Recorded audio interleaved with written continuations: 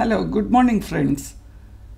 In the previous episodes, we have studied about fertilization, oviparity, viviparity. But there is something else also you have to learn, that is parthenogenesis. And in today's episode, we will study what is parthenogenesis and all about metamorphosis.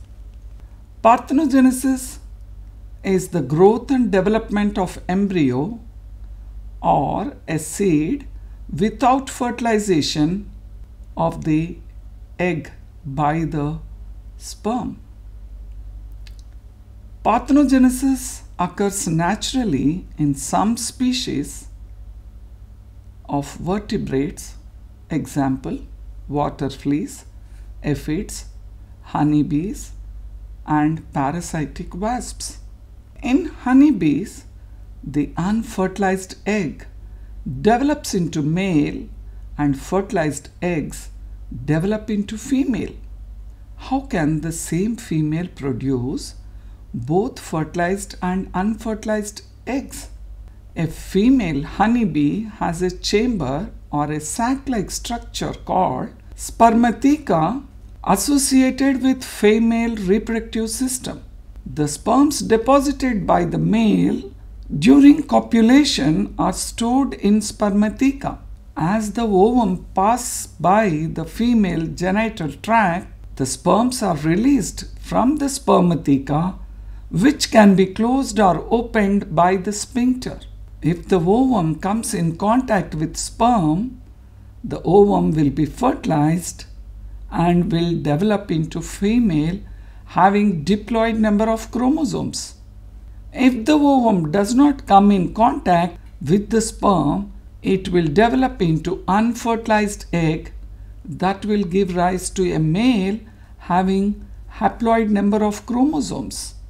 But please don't get confused with the unfertilized egg that is produced by hen. The unfertilized egg that is produced by the hen is not viable. Young ones to adult. Eggs are hatched out after a particular period of time in oviparous animals.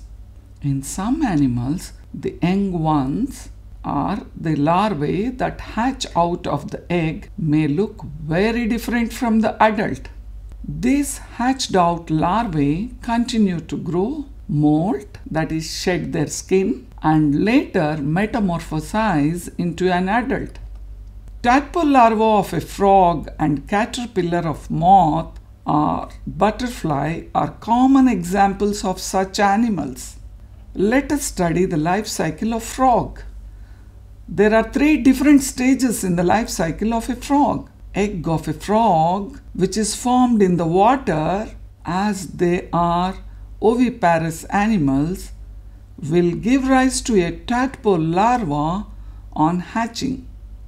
The tadpole larva, in turn, will metamorphosize to become an adult frog. The features of the larva stage or tadpole are more similar to fish and are very much different from the adult. The tadpole larva has external gills which are not seen in fish. Similarly, the larva of silkworm or butterfly looks very different from the adult moth. Therefore, the larval stages of these animals undergo drastic changes in order to become an adult. Transformation of the larva into an adult through drastic morphological changes is called as metamorphosis, or is also referred to as progressive metamorphosis, as the larvae are representing their ancestors. The tadpole resembles the fish, whereas the caterpillar larva resembles to a certain extent the annelids. In today's episode, we have learnt about the changes that take place during metamorphosis. Thank you.